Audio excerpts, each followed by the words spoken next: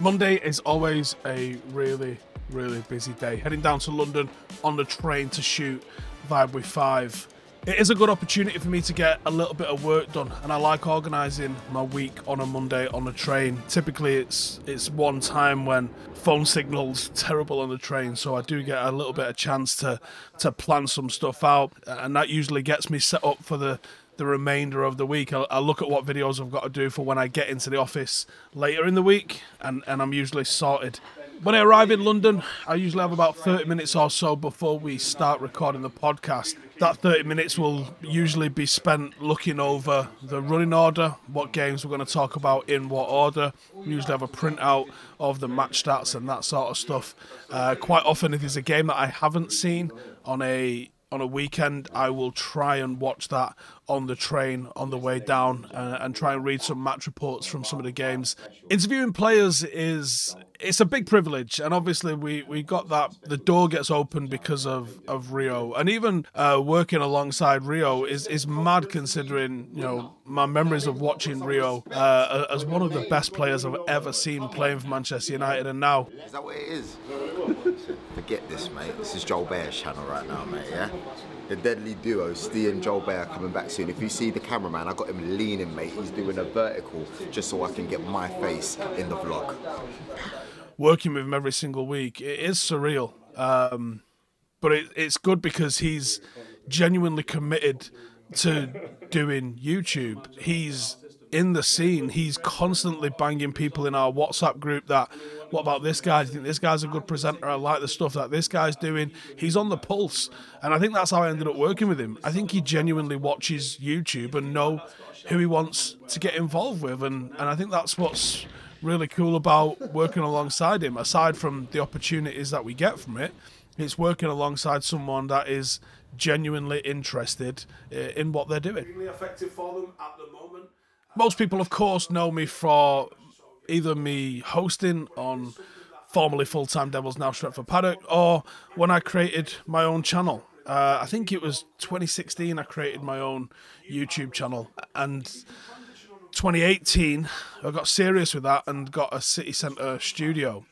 And it's really those last 5 years since getting that city centre studio where things have really gone absolutely bananas, and we've got the number of staff we've got now, which is quite a sizable behind the camera sort of staff that we have.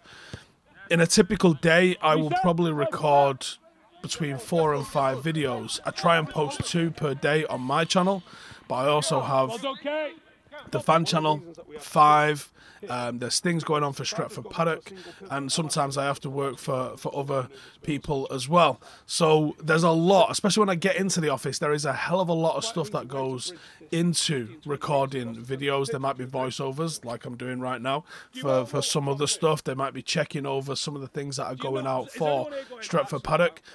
But it's also planning my training sessions and watching tape of our last game and seeing where we went right and where we went wrong, and planning for what we want to be doing with the football club. But training, I run that myself, and that's evolved from the first season when I was very much a novice, where I allowed everybody else to do that. I run training myself now, and I find it very rewarding. I have a curriculum, an 18-week curriculum that I try and stick to. Sometimes it's not possible with either attendances or there's something pressing that you need to work on ahead of next week. But I try not to be reactionary with my training. I try and plan it in ahead. And most of my life is centred around football. But it's not the only thing that I love doing.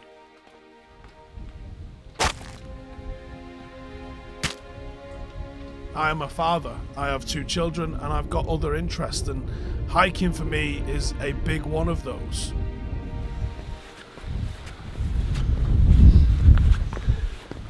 Be careful walking back, Spencer. Oh, I got it. There's a lot of rocks. Risk assessment boy over here. You still got a first aid kit. It's not here yet. Of course, people know I was in the armed forces for 7 years, and it's still a massive part of my personality, and I still have a desire to serve in some sort of way. And I've just got this affinity for being outdoors, and being cold, wet, and miserable maybe sort of suits my personality a little bit. How are you feeling, Steve? Good.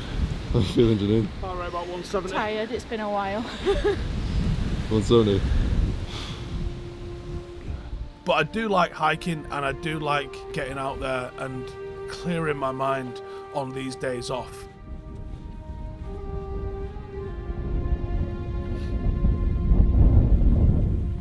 It's only a bit out of date. Yeah, it's not like bread, is it? It's mouldy. It's vacuum sealed, isn't it? So. Do you want a nibble? Which flavour? Espresso and Yeah, hazelnut. cheers. You give me the coffee one.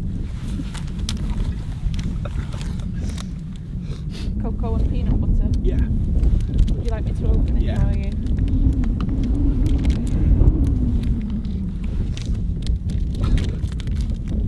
Big slab. Can't see the fucking branding now, Janine. Getting out amongst nature is a big way that I do that, and one of the reasons why I've started the IRL channel is to show that side of me and to maybe push and explore that side. And there's a little bit of an excuse to go out and have some adventures out on this channel as well, because I think there's a lot of scope for that, and I think there's probably a lot of interest in that as well.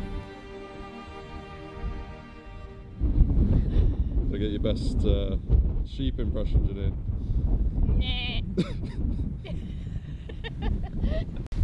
What is it? Pop loop toe. You don't have to really sip it if you don't want.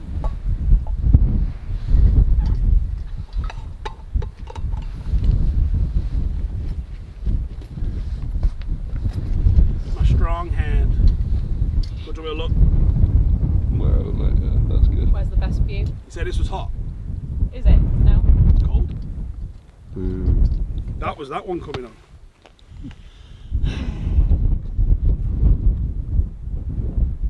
You broke it. I don't know what to do. I've used it once. So why are you sure that it's what it is then? Because it is what it is. I think this has turned itself off because it's waiting for you to fuck about.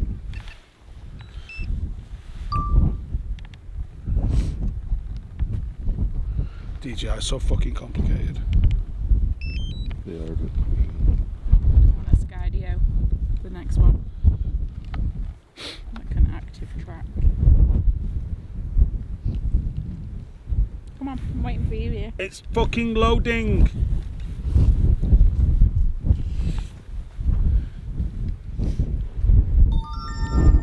See, it's made that noise now like 4 times. There you go. So.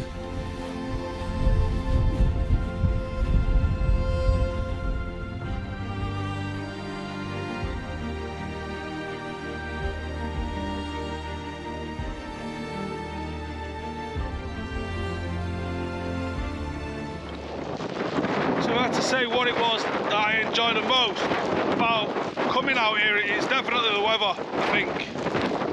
It's peaceful as well, and the weather mostly.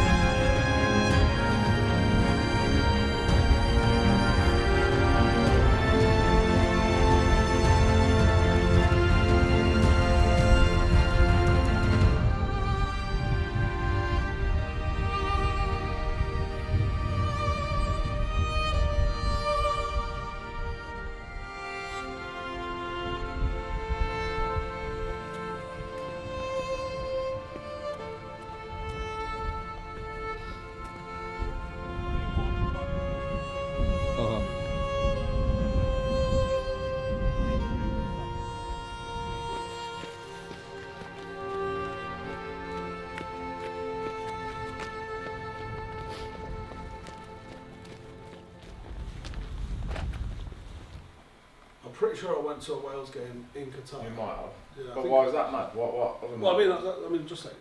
Thursdays are yet another busy day in the office. First thing first, we will come in and we'll do a live. Following that live, we jump straight onto the Heads Gone podcast for 5 with Ash Williams. This podcast with Ash came about, I genuinely don't even know. We became friends, really, and that was the top and bottom of it. And I think we became friends from, if I remember this right, we was going to the Broadcast Journalism Awards, and I walked into the office and Ash went, you look like you can drink. And I went, what? And he was like, are we having a session or what? And I was like, yeah, sure. And then we had a booze. And I made him drink water by about 9:30. And then he was my mate after that. We obviously hung out in Qatar. He's recently joined Stretford Paddock FC as sporting director. And we will talk about what he's doing for that in detail at some point. But yeah, Thursday starts off with doing this with Ash. The football talk on this show is sporadic at best. We get into aliens, conspiracies, all sorts of stuff. But Thursdays is a big one. We get through Heads Gone. I then go and record the In Off the Bar with the fan channel. And then I've got to record all the rest of my videos that will be going out Thursday, Friday, Saturday and Sunday on my channel. And that is a very, very hectic day. Recently, we've just started filming XG files on there as well, so there's at least 3 one-hour-long podcasts all in the same day, which is a little bit of a nightmare. You've got every section of the team, including all these new signings. Are we ready to go? Yeah.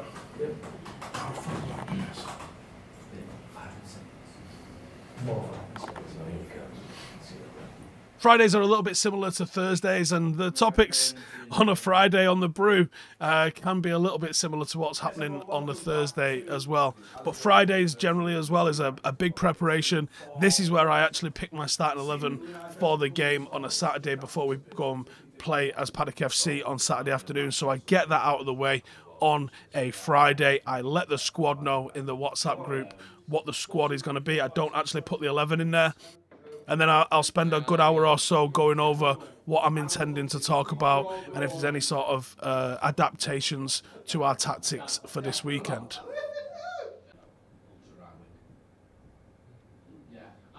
Democratic Republic, West Germany, Mongolia, China, classic stuff.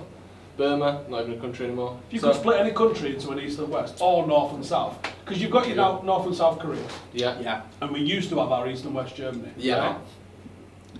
Give me a country you want to split on an axis, and you can either have it east, west, or north, south. And why? We're not doing Ireland because that's a that's potato right. that we don't Yeah, we don't get too serious with this. Can we not do it in England?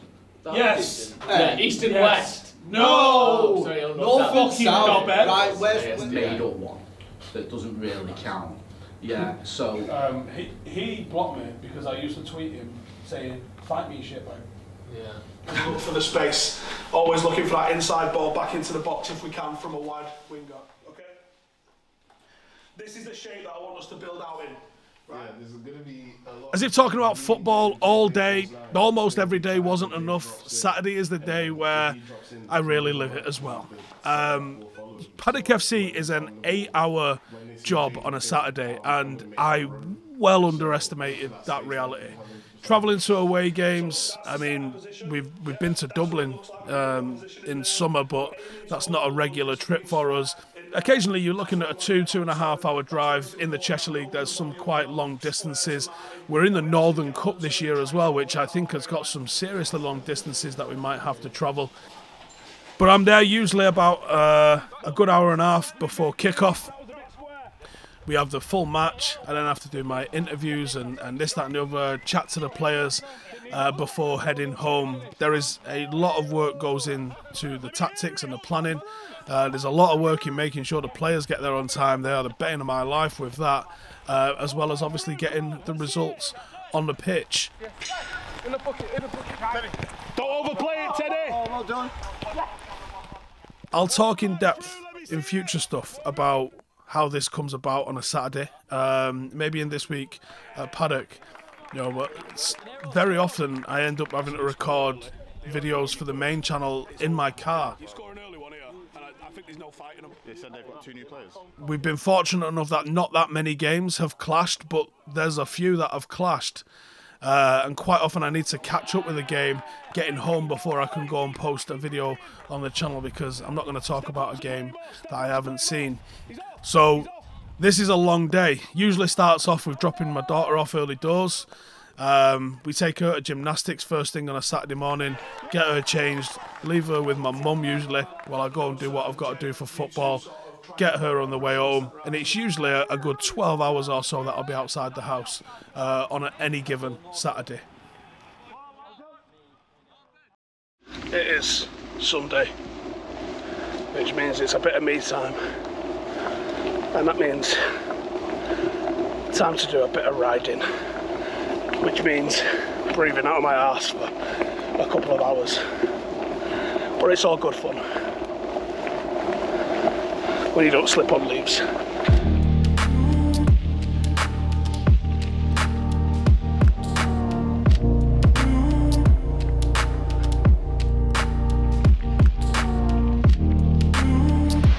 Alright, made it to halfway point. I am knackered, man, and I'm pretty muddy as well.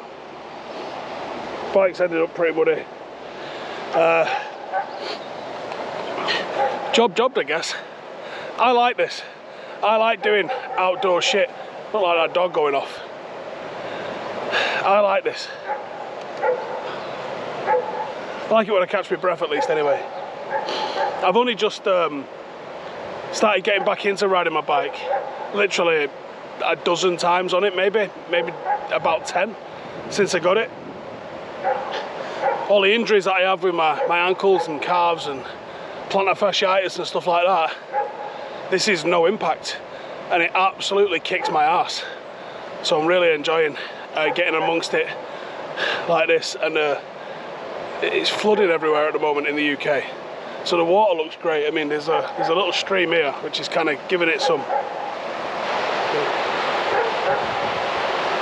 and there's like a big fountain over there that's kind of kicked off a little bit. Just makes a nice change from football and actually I like coming out on my own as well and not having to talk to anyone and just be my own thoughts for a bit.